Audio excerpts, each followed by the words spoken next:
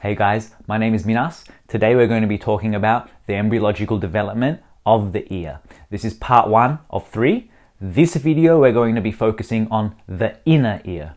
And as usual, we're going to be breaking it down so simply so that if you have no idea about ear embryology or even embryology in general, you should be able to know what's going on. And we're going to begin right at the beginning at the blastula. The blastula is the result of fertilization, where we have a sperm fertilizing an egg.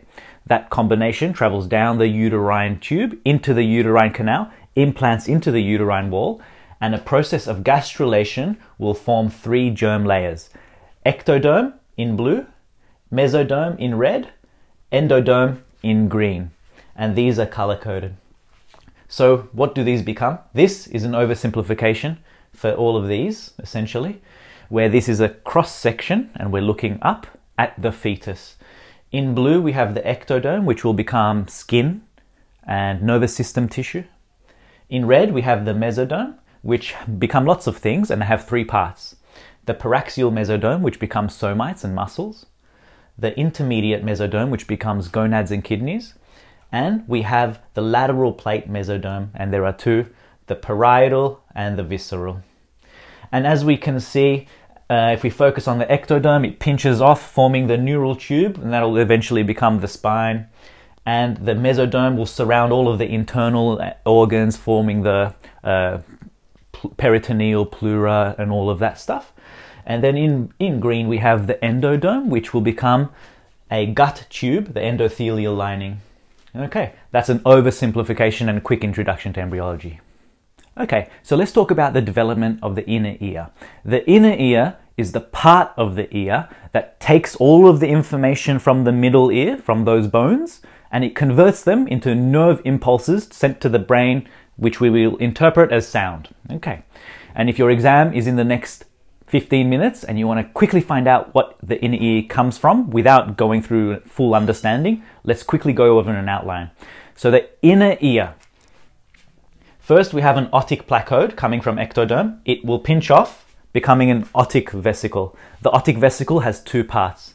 It has the dorsal portion, or the utricular portion, or the saccular or ventral portion. And they are in 2 main parts. So the ventral portion will actually become the saccule and the cochlear duct. And then the dorsal portion will become the semicircular canals and the utricle and the endolymphatic duct. That's it. All right, so now let's get into a deeper understanding of the inner ear. So if we just start at the beginning, the outer ear. The outer ear is the collector of the sound. It takes in all of the noise that you make and it brings it into the ear. It feeds it into the middle ear. The middle ear is the conducting system. It's bones that vibrate with each other, taking in the collected sound, sending it to the inner ear. The inner ear, again, it transports it into a nerve, to the brain. Okay, so let's first look back over here. When I pointed to it earlier, it probably looked like an alien, but this is just a cross-section of this. If we only focus on this, and this is pretty small, so let's just bring it out there. We have the optic vesicle here from a previous video where we spoke about the embryology of the eye. Don't confuse that with the otic vesicle. The otic vesicle is essentially where the ear is coming from, okay? So this is obviously the embryo, and we're gonna cut it this way, through the otic vesicle. And if we cut it and look at it this way, this is what we'll have. So over here is ectoderm in blue, and we'll notice that the first sign of any ear development is actually a thickening of this ectoderm, which is called the otic placode. And of course, we have the notochord here, the dorsal aorta, which will eventually fuse, and then the pharynx here, which is from endoderm, and that's around day 22. So we have a few snapshots in time. Day 22, 24, 27, and 32. So we notice that the otic placode will invaginate. That means it will dig in. So this will go in and eventually form a pit which will pinch off, becoming the otic vesicle. Some cells of the otic vesicle will also move away from the vesicle, and it will become the statoacoustin ganglion. What's that? There are two. The statoacoustic ganglion will eventually form both the vestibular and the cochlear ganglions of the cranial nerve 8, vestibular cochlear nerve, CNV3, so CN8. We will see over here that a tubotympanic recess in the pharynx, and all you'll need to know is that essentially the otic placode will thicken, invaginate, it becomes an otic pit, and an otic vesicle is formed. All the rest of these drawings here is from this circle. So this otic vesicle will differentiate into two main parts. Let's focus our attention here. This is the otic vesicle. It's differentiated a little bit. We'll notice at the top here an endolymphatic sac and the duct. And there are two main portions which are the focus of the rest of the video. The dorsal portion and the ventral portion. The dorsal portion is a auricular portion, and the ventral portion is the saccular portion. Let's first talk about the saccular portion, the ventral portion. So we were only going to focus now on these three. In week 6, you'll form the saccule. It's an outgrowth of this part. So the the ventral portion is growing, forming a saccule. And surrounding this saccule is undifferentiated tissue. This undifferentiated tissue will eventually form the cartilage surrounding all of the inner ear. So what happens between week 6 to week 8 is that the saccule will, the tubular outgrowth of the saccule will form a coil. It continues to dig into this mesenchyme that we just spoke about, forming a coil. And by week 8, you'll have 2.5 coils, and the cochlear duct is formed. So the cochlear duct is formed from a tubular outgrowth of the saccule from week 6 and is completed by week 8, where you'll have 2.5 turns of the cochlear duct. That is essentially how the cochlear duct is formed. And we'll have the saccule over here, which contains sensory cells. This connection between the cochlear duct and the saccule was called the ductus reunions. So now let's talk about the dorsal growth of the otic vesicle, where we spoke about the ventral being the cochlear duct as well as the saccule. The dorsal part will become the semicircular canals. So step 1, step 2, step 3. Over here in week 5, we have a growth. This is the utricle, and this is the growth of the future semicircular canals. There are initially walls that grow as the tissue is growing.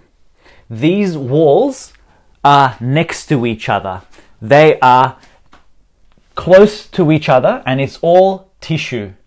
And by week 8, these walls will vacuolize, which means the cells will die, forming a pit or a hole right here. So essentially what you're left with is, but from week 5, where you have just a wall of tissue and then 3 walls of tissue that are next to each other, you'll have 3 semicircular canals. The superior semicircular canal, posterior semicircular canal, and the lateral semicircular canal.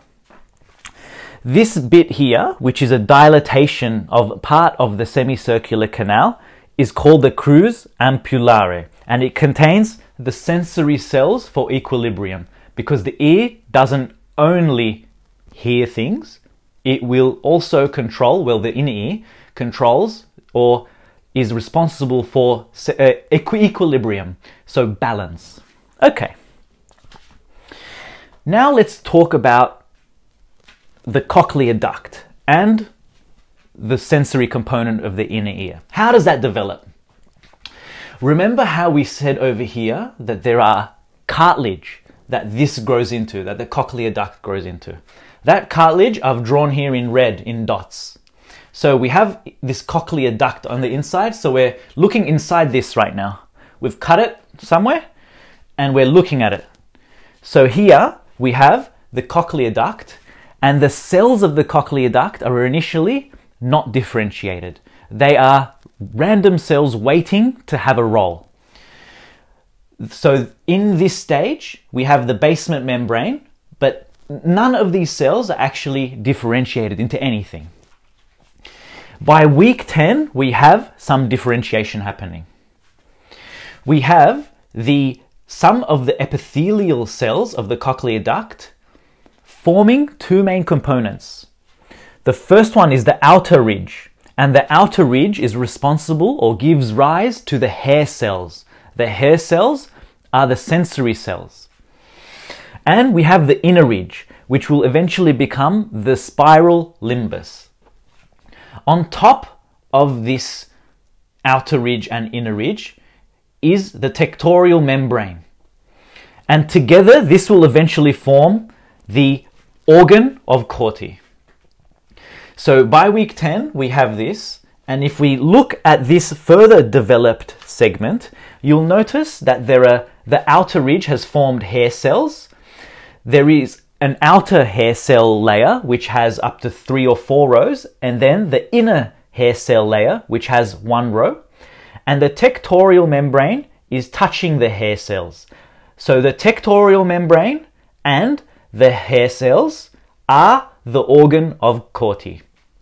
Okay, this bottom layer of cochlear duct epithelial cells will become the basilar membrane, and this cells up here, which are undifferentiated, will become the vestibular membrane. On the top, on this cartilage over here, initially it's just a whole block of tissue.